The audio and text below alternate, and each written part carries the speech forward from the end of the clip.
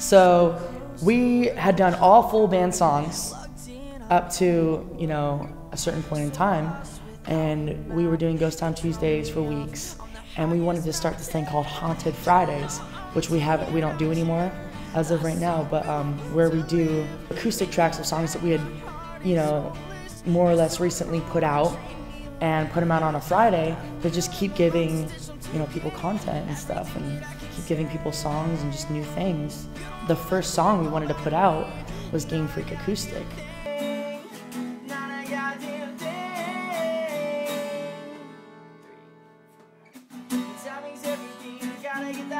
So I remember we had the most difficult time tracking this acoustic song.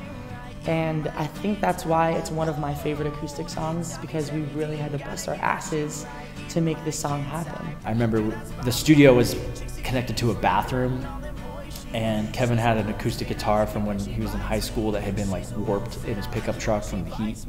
And so it was just kind of busted up. We tracked the acoustics in the bathroom next to the water heater with like a wire for the headphones like going into the doorway. You know, so like doing each part, me and Alex switching off, recording each part, and I remember it was like, just the authenticity of putting the whole thing together. I mean, that's the version that's on the album. It's just that acoustic song done in the edge of the bathroom.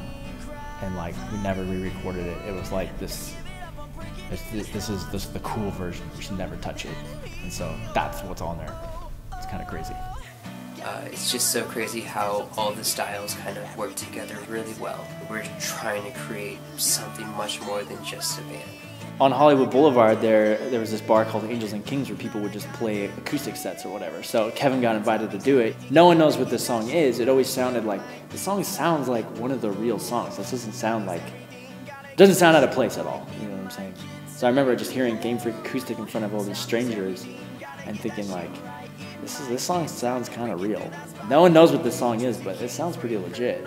That song, I don't think any of us expected it to really like become such a campfire sing-along song like that everyone loves. I feel like everyone connects to it. It feels like the roots of Ghost Town from the very beginning, especially broken down to the bare bones form, super raw. Like, this is what Ghost Town started out from.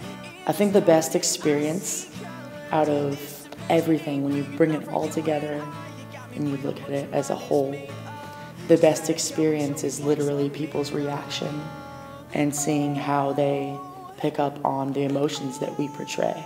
A lot of fans, a lot of friends, a lot of listeners don't really get time that they get to spend around the guys, you know, as much as me or Jake or Alistair. I'd say Ghost Town, as people, Manny, Alex, Evan, and Kevin, are probably some of the best hard-working people I've ever met. We all need each other, and our band is not only dope because we have good music and good art, and you know, just we have our world that we created for these ghosts to, you know, get lost in, but at the same time we really care about our fans, and we want to reach the kids all over the world, you know, not just in the States but just all over the world.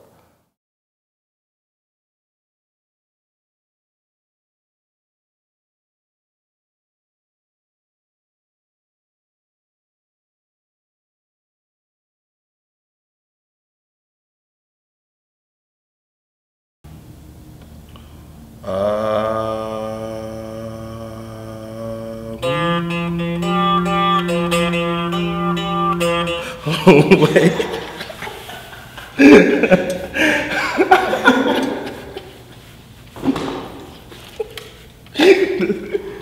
This melody and rhythm is so ridiculous.